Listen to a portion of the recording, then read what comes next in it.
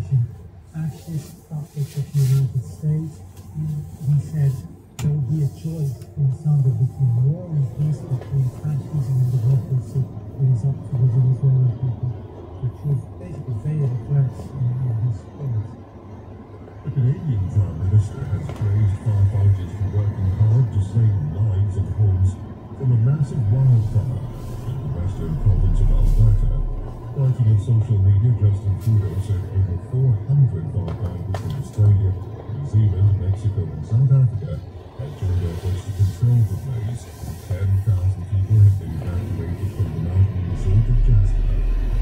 World news from the BBC. California's governor has ordered agencies to begin removing homeless plants on state land. The Newsom's executive order tells officers to focus on dangerous encampments while offering support to people living in them. The military ruler of Niger, General Abdourahmane Chiani, has given a defiant television address on the first anniversary of the coup that brought him to power.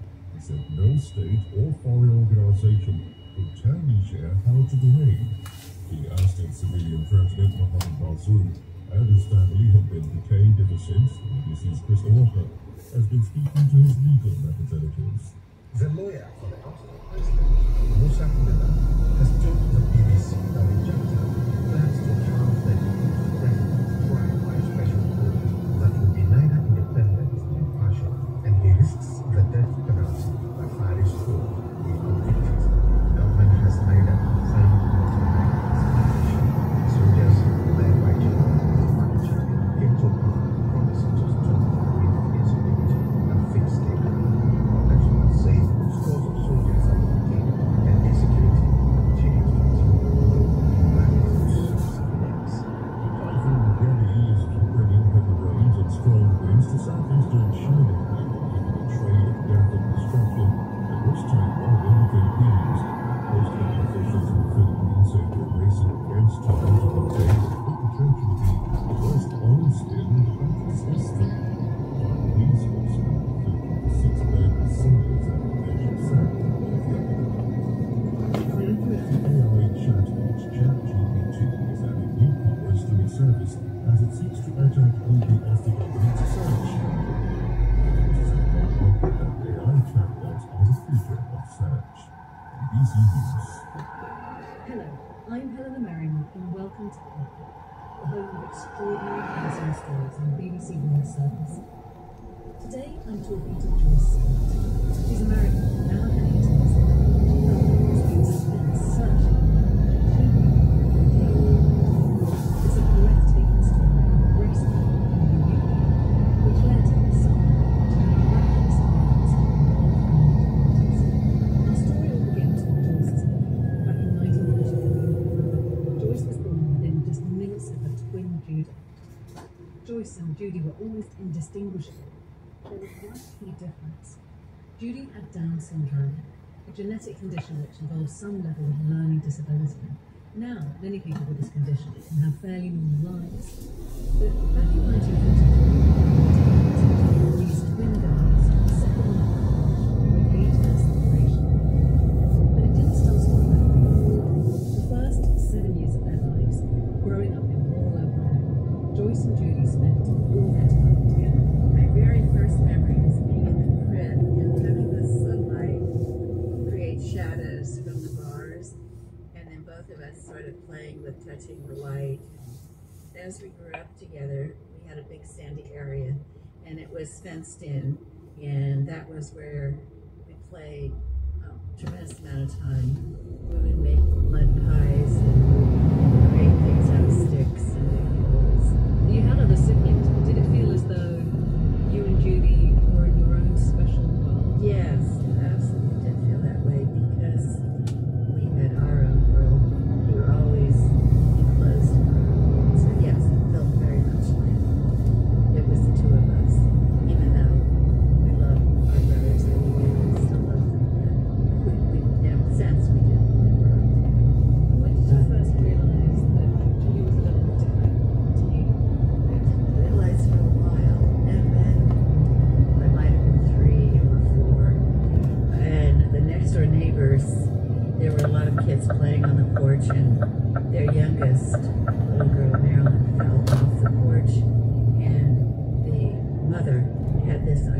Judy had pushed her.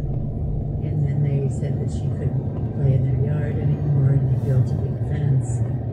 I felt just completely outraged about it, and I never, ever went over there again. But I think that's the first time I realized that people thought of Judy as different, and that it could be dangerous and to be different measures. When did it become clear that she wasn't speaking, but you were?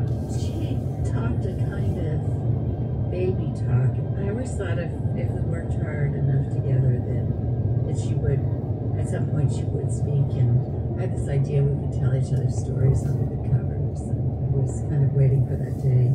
But Judy didn't stop talking, and no one knew why. Her family tried to get her into a special school for kids with learning difficulties, but they wouldn't take her. They said she was impossible to educate. So while Joyce went to school, Judy stayed at home. But at night they would sleep together, curled in each other's arms. Until one night, when Joyce was 7 years old.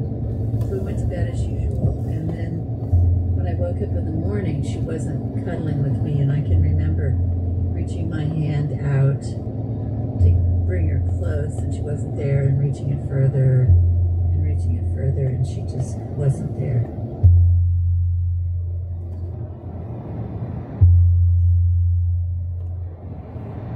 Looking around the house, looking around, and taking our bath the night before.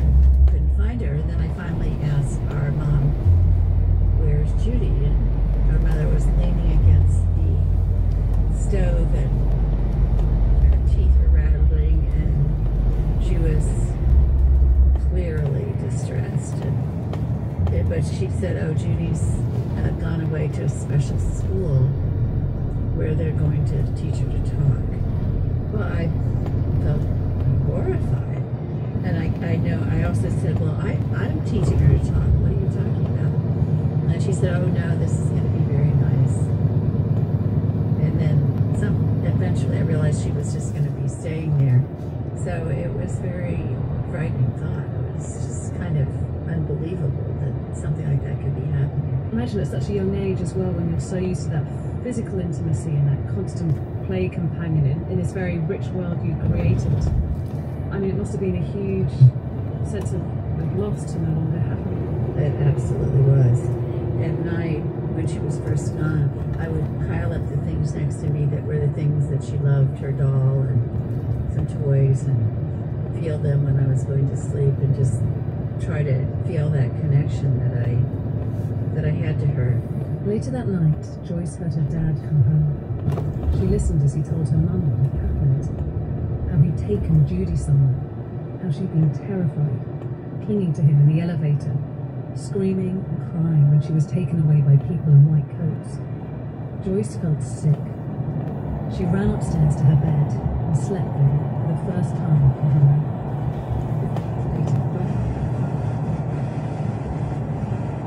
Joyce was excited.